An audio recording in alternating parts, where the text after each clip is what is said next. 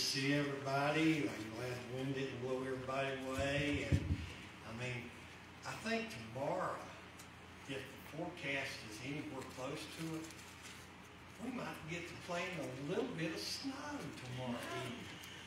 I mean, might get to stay out to 7, 8 o'clock just to get enough for them to do donuts and all that. You know, how many would join me in playing in the snow? Well, it's good to have everybody here at Mountain Harvest Church this morning. I hope everybody's had a very blessed weekend so far. And we're going to go to and worship the Lord. And the first song is going to be "I'll Fly Away," an old song. And just think about it, you know, when the Lord calls us home, in the twink of an eye, it's going to happen so fast. Nobody will see us go up.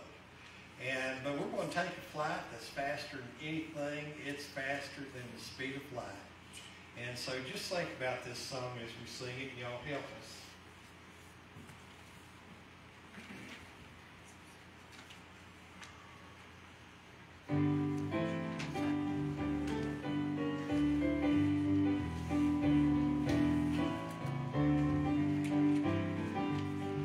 Some glad morning when this life is o'er, I'll fly away to a home on God's celestial shore.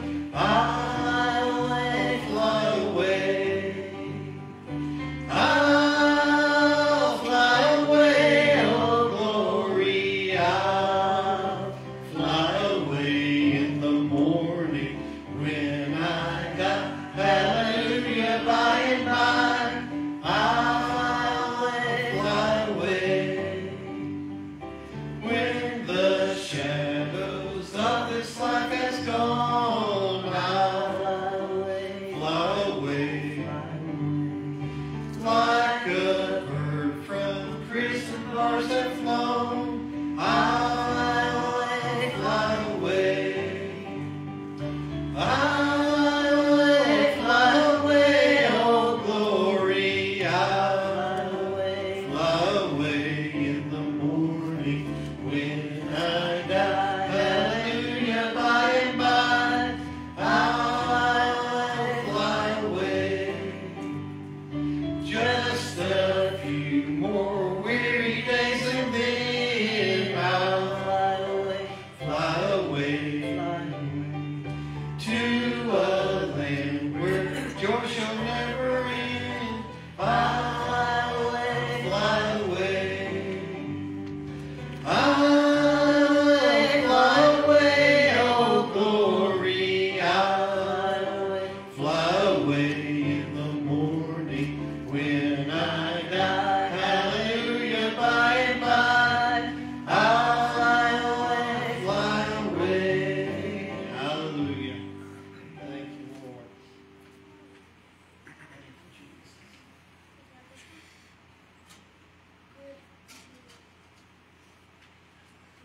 You know, I'm going up.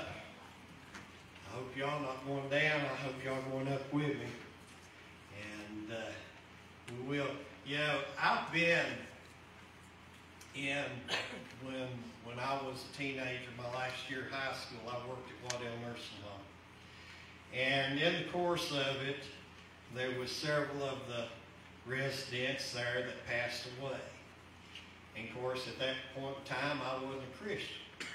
But I can tell you one thing, if you was in the room when they took their last breath, you could tell something departed out of that room. And me being a non-Christian at that time, I knew that their spirit had departed their body. You know, the Bible tells us to be absent from the body is to be present with the Lord. And so, you know, that's why we need to make certain that we're ready at any given time.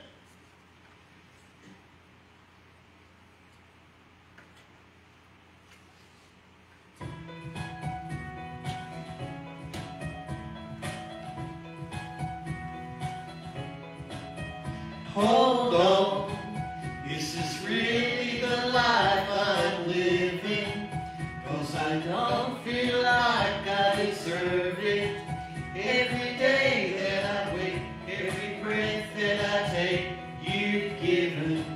So right here, right now, while the sun is shining down, I wanna live like there's no tomorrow, love, like I'm on borrowed time. It's good to be alive.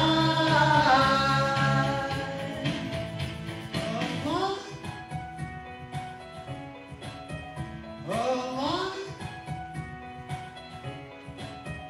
Hold on. If the life that we've been given was made beautiful in the living, and the joy that we get brings joy to the heart of the giver, then right here, right now, this is the song I'm singing now. I wanna live like there's no tomorrow, love, like I'm on borrowed time. It's good to be alive.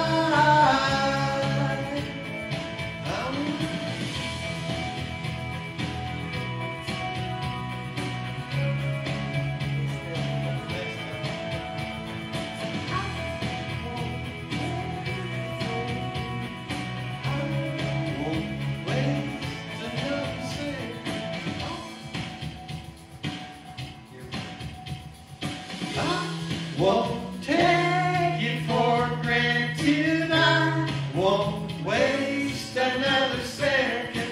All I want is to give you life, well lived, to say thank you.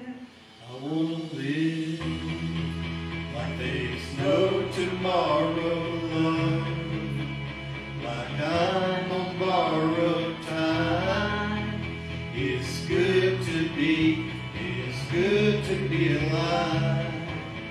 I wanna live like there's no tomorrow, love, like I'm on borrowed time. It's good to be alive.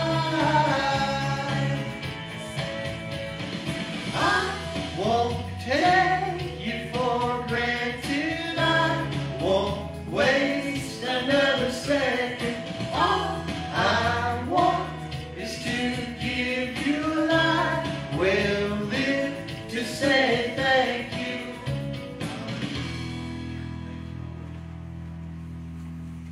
Thank you.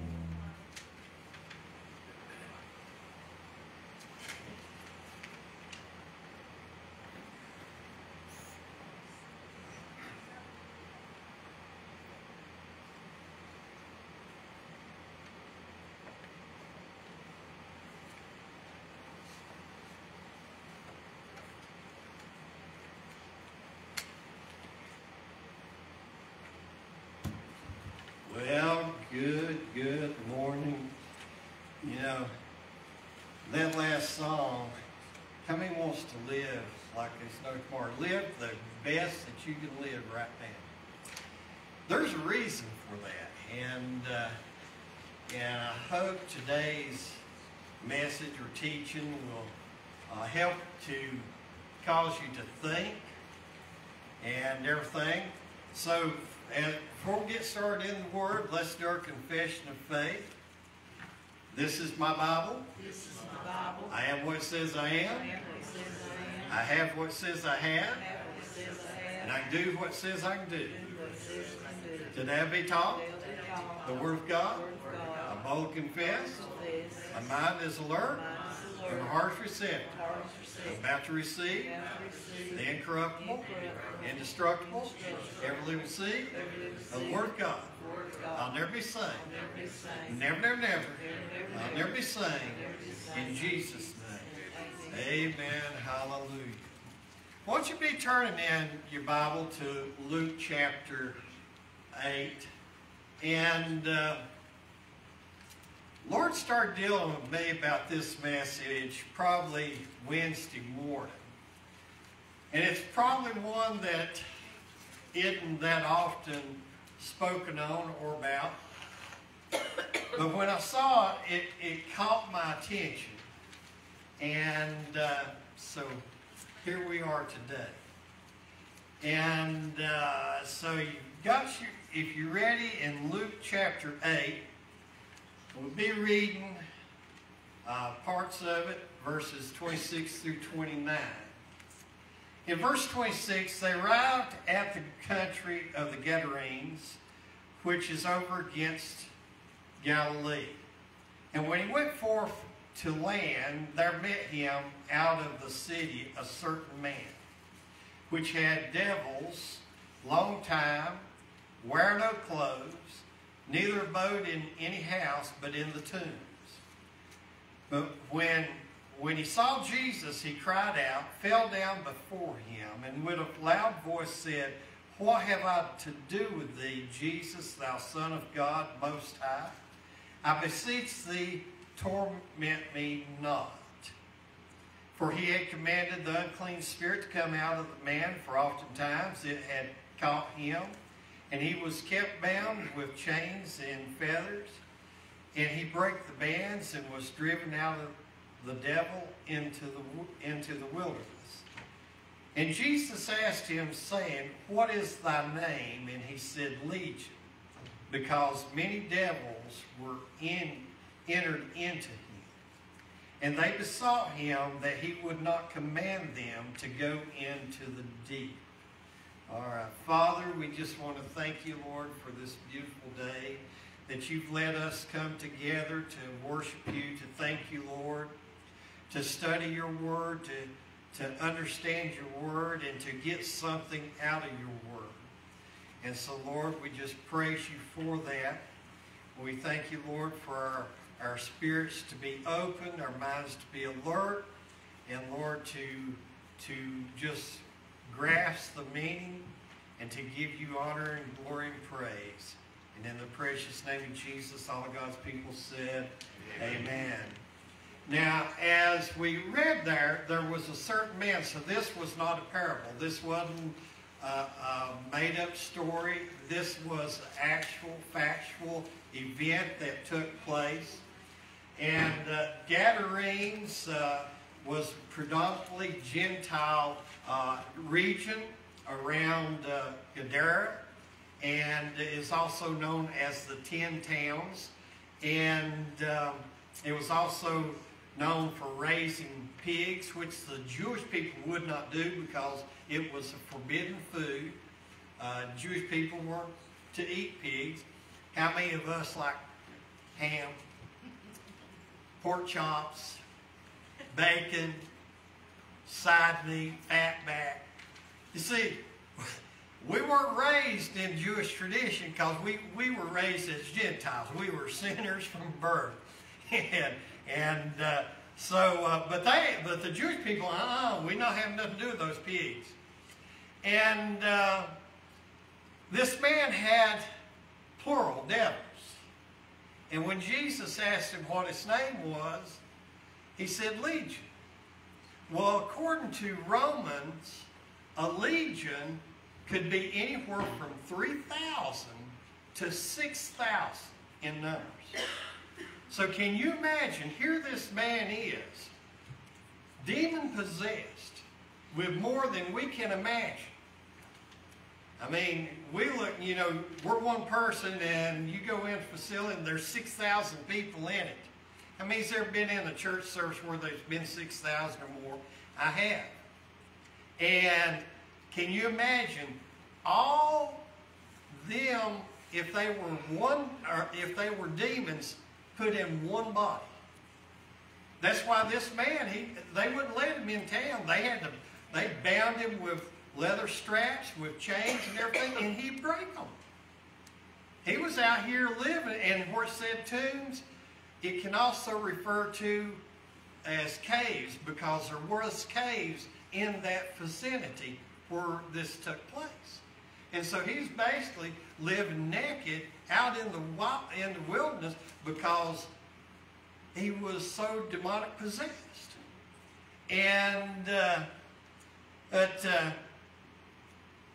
you know, what some people don't realize is that demons are real. And they are still active today, still trying to destroy people's lives. They are messengers of Satan. And they can be powerful, they can be destructive, especially in destroying relationships with God.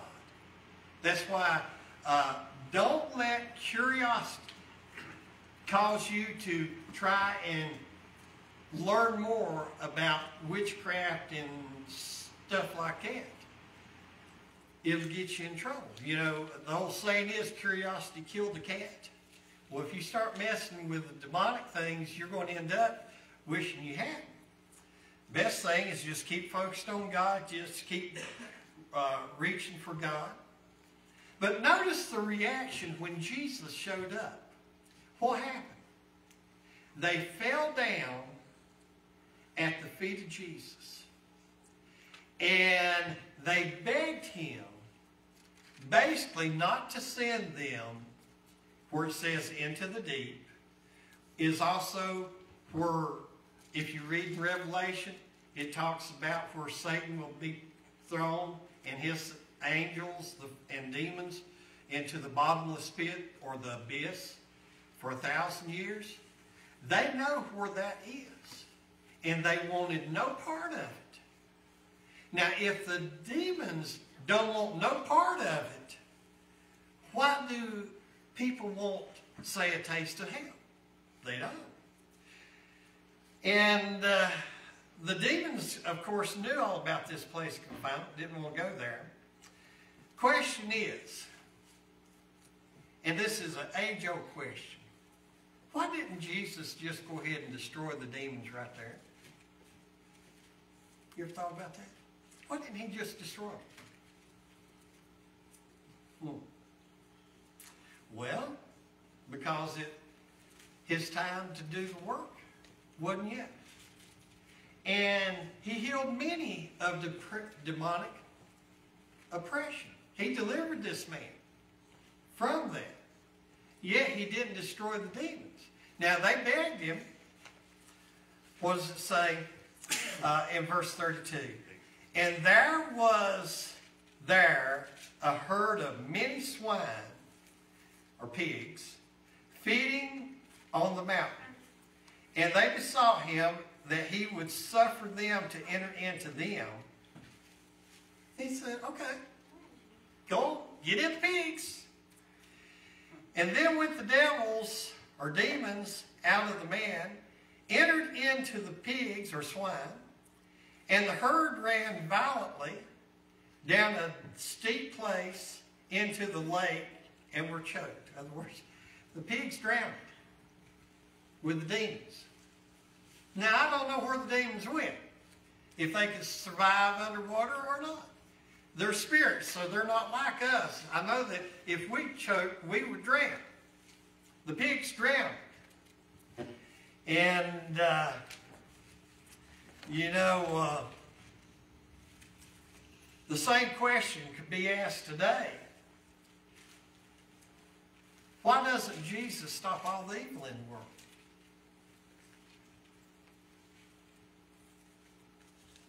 Because it's not his time.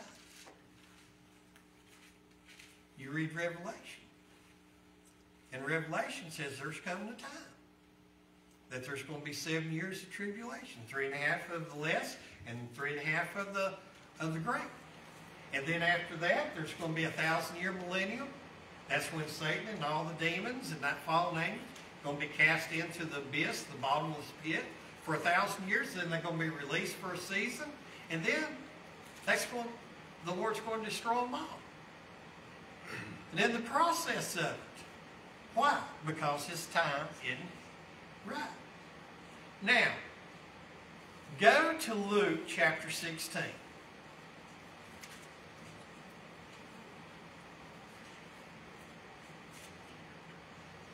And this is going to relate to why and what the demons were really afraid of.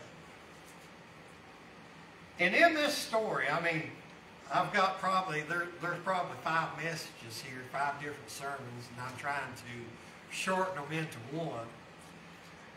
But here in Luke chapter 16, in verse 19, there was a certain rich man. Okay, so this is not a parable. This is factual. It's about a certain person, which was clothed in purple and fine linen, fared sumptuously every day. In other words, he lived well. He was rich. He didn't have a need for anything.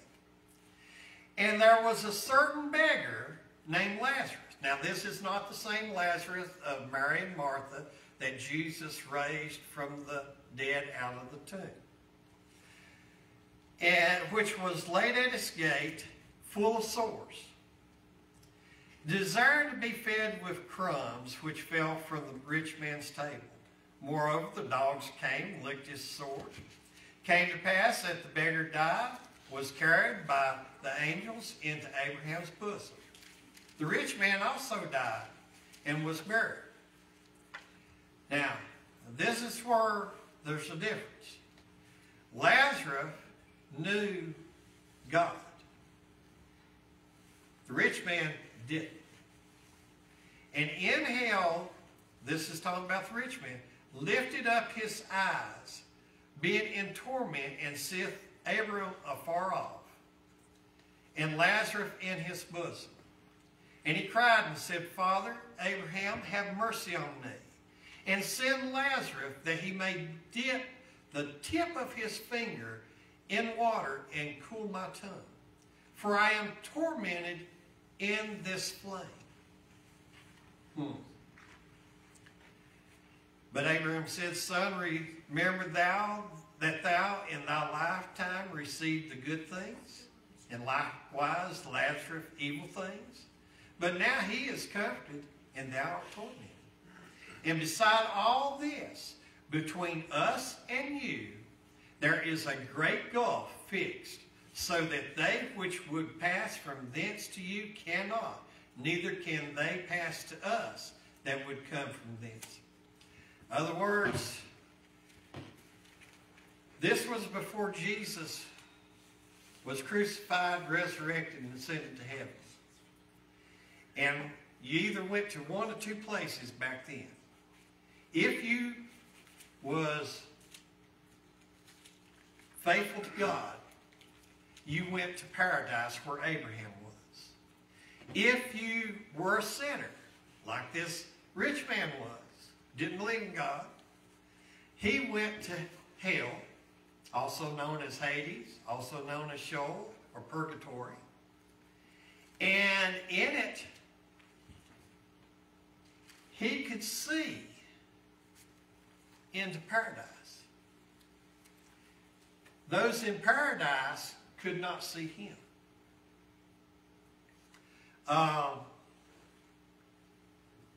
The rich man would be there till the great judgment before the white throne of God. He's there today. And he's still begging today for somebody to give a drop of water and touch his tongue, because the torment is never ending. We find that hell is a conscious existence. You know who you are. You know who you left behind. Because you can read Father, and he even begged Abraham, let somebody go tell my brothers. And Abraham tells, hey, the prophets have preached. And if they don't believe them, you didn't believe them, and they're not going to believe them either. The reality in torment of hell, there's no second chance after death. You have to have your life right with the Lord before you take your last breath. It's the impossibility of the dead communicating with the living. Abraham says it's not going to happen. Not going to happen. That's why these soothsayers or these mediums that are so well known, used to be on TV all the time. They conjure up demonic spirits. They can't conjure up the dead, because they're either in heaven or hell. Two men, two different lives, and two different destinies. Now, go to Mark chapter 9. Want to know about heaven? Let's see what it's like. Because here we're going to see 3 times Jesus relates to hell where the fire is never quenched. And he relates 3 times where the worm dieth not and the fire is not quenched. In verse 43, if thy hand offend thee, cut it off. It is better to thee to enter into life maimed than go having 2 hands to go into hell, into the fire that is never quenched. For the worm dieth not, and the fire is not quenched. And if thy foot offend thee, cut it off. It's better for thee to enter halt into life than having 2 feet to cast into hell, into the fire that never shall be quenched. For the worm dieth not, and the fire is not quenched. If thy eye offend thee, pluck it out. It's better for thee to enter into the kingdom of God having 1 eye than having 2 eyes to be cast into hell fire. For the worm dieth not, and the fire is not quenched. And what Jesus was saying is, learn to control what you do. Learn to control the direction that you walk. Don't go to places that you have no business being there. Don't be picking up things that you have no business picking up that's going to get you in trouble. Don't be looking at things that's going to cause you to mess up. Don't do it. Because you'd be better off if you didn't have the eyes to see, or the hands to pick up, or the feet to walk you in the wrong direction. He wasn't telling you to literally cut your hand off, or you pluck your eye out, or your foot off. But he was telling you to learn to control what you do. Because once you get there, that's the point of no return. Hell is a horrible place. There won't be no parties. There won't be no associating with one another. No one has to go there. That's what's so great about our God. He has made a way to escape this dreadful place. Turn to Romans chapter 3.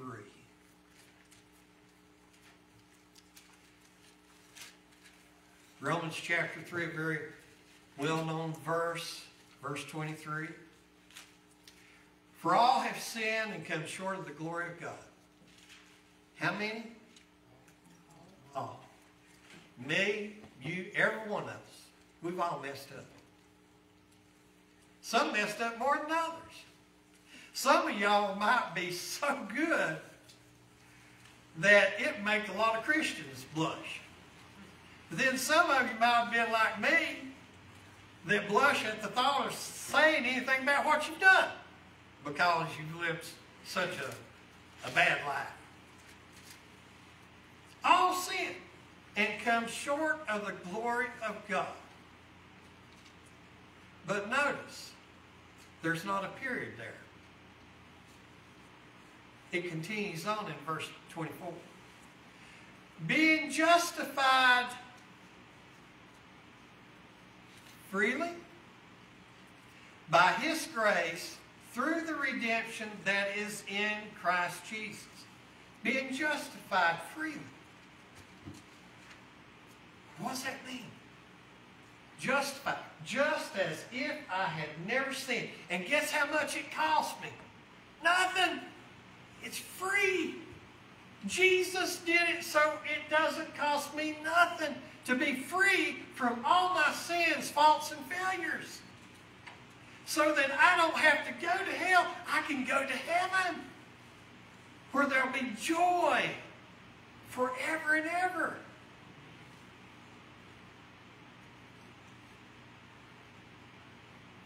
See, He didn't have to, but He did. He made a way for us to not have to go there. Look at chapter 5 of Romans, verse 1. Therefore, being justified by faith, we have peace with God through our Lord Jesus Christ. In other words, being justified just as if I've never sinned by faith that Jesus, when he went to the cross, that he paid everything that was necessary so I could have a relationship with God the Father. That's the love of God toward us. And sometimes people say, well, you just don't know what I've done. You just don't know how much God loves you.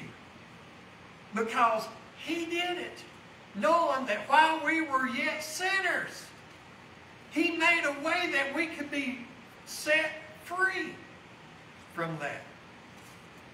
Our faith in Christ Jesus brings peace with God the Father. Look at verse 8 and 9.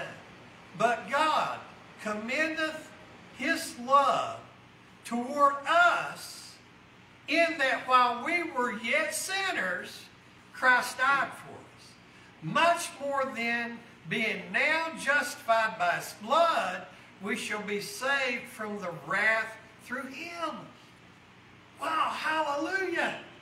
I don't have to worry about the wrath of God coming on me because I was such a sinner. I accepted Jesus Christ. He cleansed my life up. He's justified as if I'd never done nothing wrong. And he says, you're clean. When I see you, I see my son. Just as if I'd never sinned. Why? Because he gave us his love while we were yet sinners. You can't get a better gift than that. We just went through Christmas. And a lot of kids got a lot of things, and a lot of people got a lot of things, and a lot of people were happy. And then there was some probably disappointed. But I can tell you right now, the gift that Jesus gave us is never ending. It's good. Look back at St. John chapter 3. Everybody knows John 3:16. But do we quote John 17 enough? For God sent not his Son into the world to condemn the world, but that the world through him might be saved. Jesus didn't come condemn. He didn't condemn the adulterous woman that they brought, caught in the very act. They didn't bring the out, brought the woman. He didn't condemn the Samaritan woman at the well. He didn't condemn the blind man. There's a lot of people he didn't condemn. Why? Because the world's done condemned. He came to set us free. He came to give us eternal life. That we don't have to go to hell, where the worm dieth not. How many's ever seen roadkill? You know, you see a deer laying on the side of the road, fresh killed. Might be a small deer. That deer lays there for a couple of days and no buzzards come by, and that deer looks like it is swollen up. It's not because it grew, it's because of the maggots inside that deer ear. And that's why it's going to be in hell.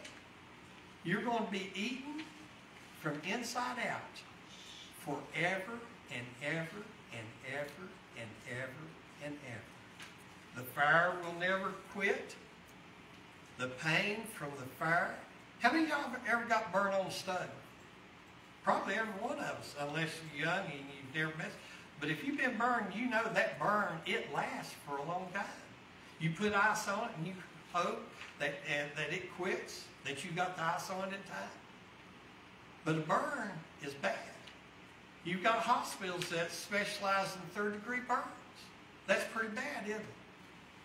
Can you imagine your whole body being third-degree burned for eternity? And there is not one thing that you can ever do to get relief from it. That's why it's so important to Love Jesus while you've got the opportunity. Go back to Luke chapter 8. We'll continue on where we left off.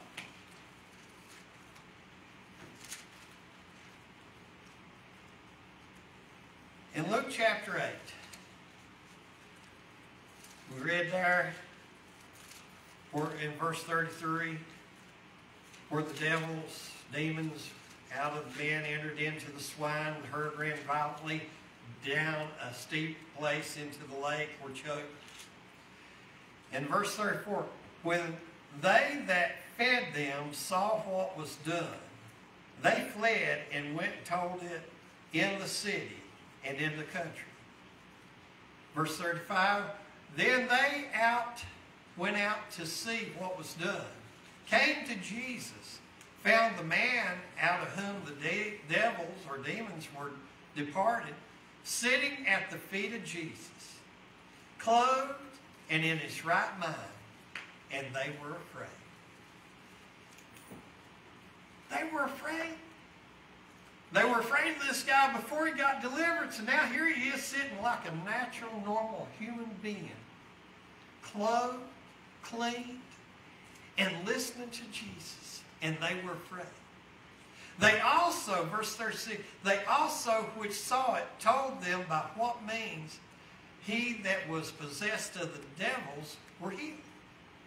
Then the whole multitude of the country of the Gadarenes round about besought him to depart from them, for they were taken with great fear. So Jesus, he went up into the ship and returned back again. Can you imagine that? Yeah.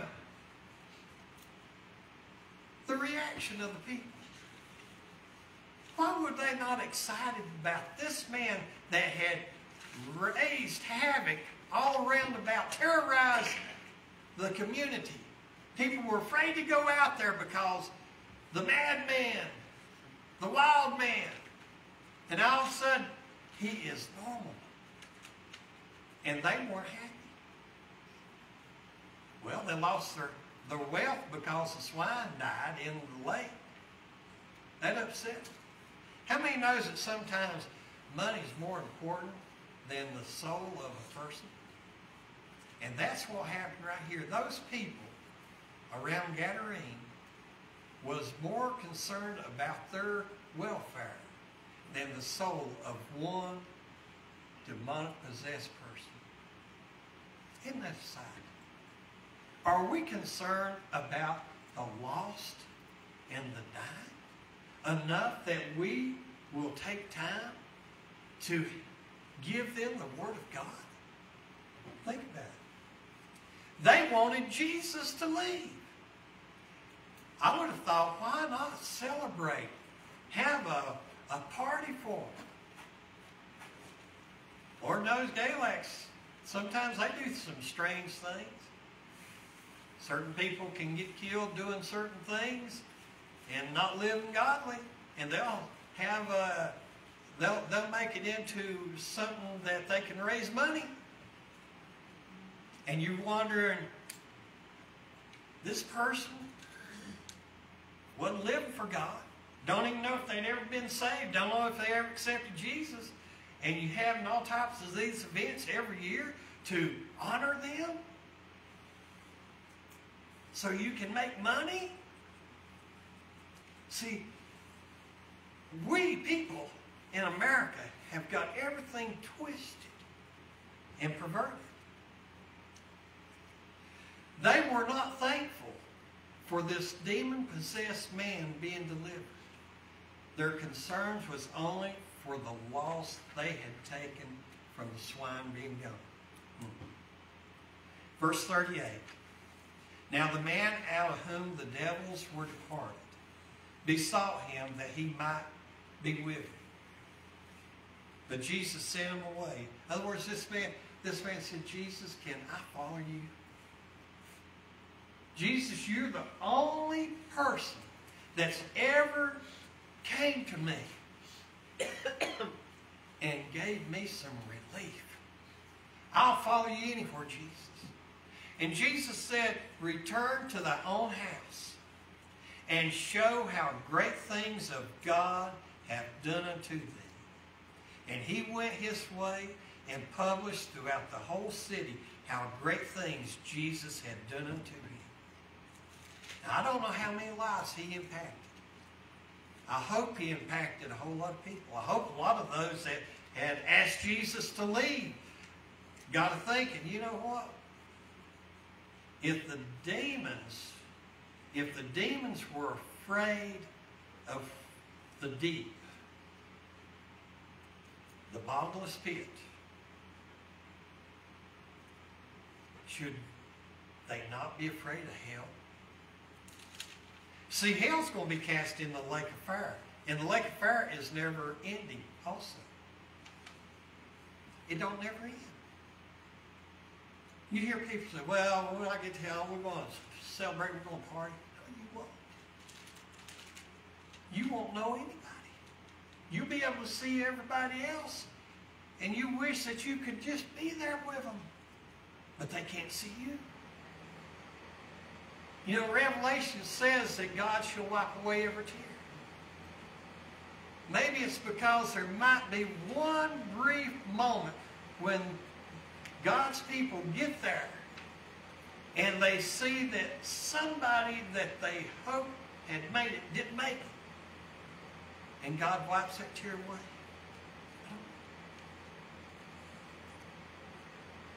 You see, people don't always think about the person that is going through something. Like this man, like Lazarus. Don't look at it like that. Yet this person was glad to finally be set free from the bondage of the demonic spirits that had tormented him so long. And never be concerned about what people think. You know, that's one, I think the problem is, sometimes people think, well, what's people going to think? Don't think about that. Think what God has done for you. When I think about what God has done for me, the thing that I want to go back into the old life, oh no, God's done too much for me. Ain't no way I want to go back to that lifestyle. When we understand that God loves us, regardless of what type of life we've been through. Because let me tell you, you may have lived a life with just minor bumps along the way. But then, while others may have lived a life that's like been to hell and back. That's why we need to celebrate the gift that is freely given through faith in Jesus Christ. Accept eternal life with our Lord and Savior. Because hell is lonely and nothing but torment beyond what you can ever possibly imagine. And anybody thinks that they want to go there, take a moment. If anything, touch something that burns your skin a little bit. And then just imagine that's your whole body that's going to feel that pain never ending. Never ending. There is no drop of water. There is nothing to relieve it. It is something that you don't want. I'm so thankful that God had a plan. From the time that Adam and Eve messed up, that God started working out the plan of salvation. From the beginning of Genesis all the way to the end of Revelation, God has made a way for people to escape His wrath. It's not for God's people, but it's for those that refuse to accept Jesus Christ. As Joshua said, choose this day whom you will serve. As for me and my house, we're going to serve the Lord.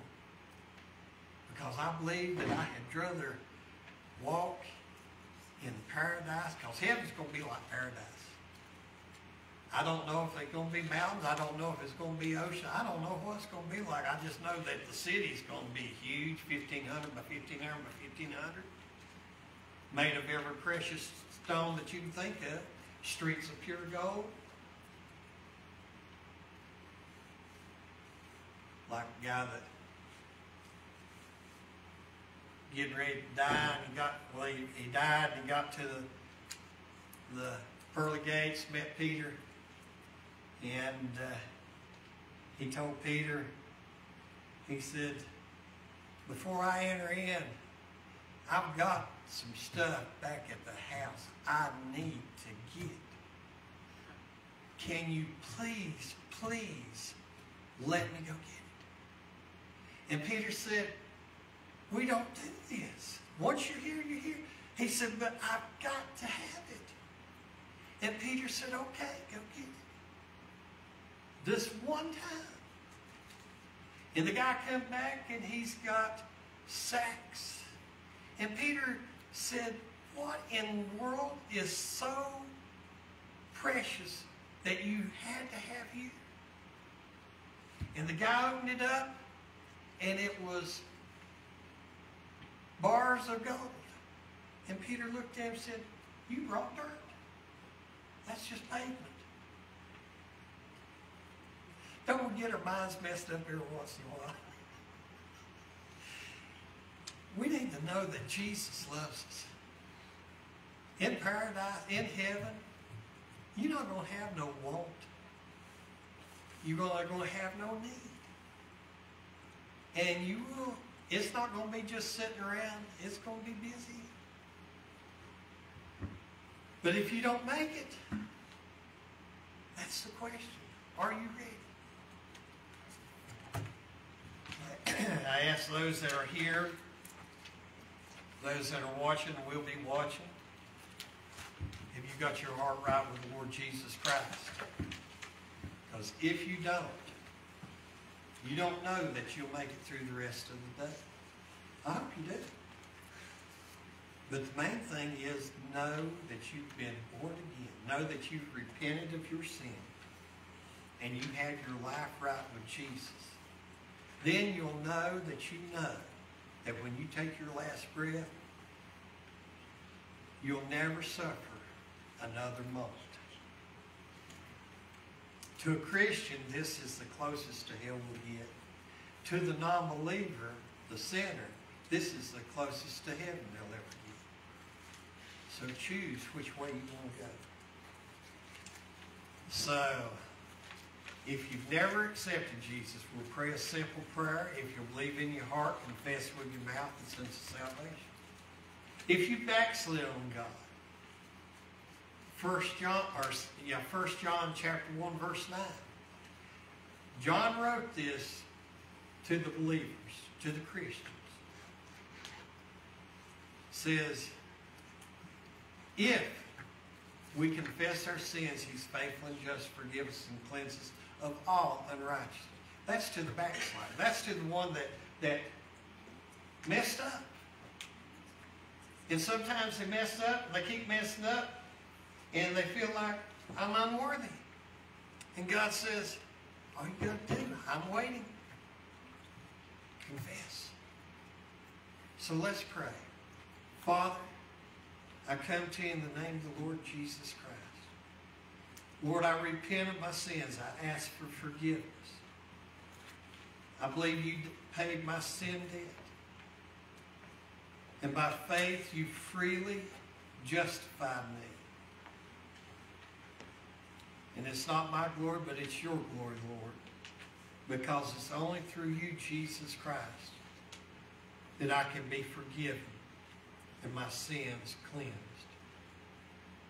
Fill me with your Holy Spirit that from this day forward, I can live for you and serve you and expect an eternal life with you in a place beyond our greatest expectation. So I thank you, Lord. And in the name of Jesus Christ, amen. Remember Tuesday night, Wednesday night Bible study, 7 o'clock. Not 6:30, but 7 o'clock. Look forward to being with you then. And may God bless you. And see you Tuesday evening.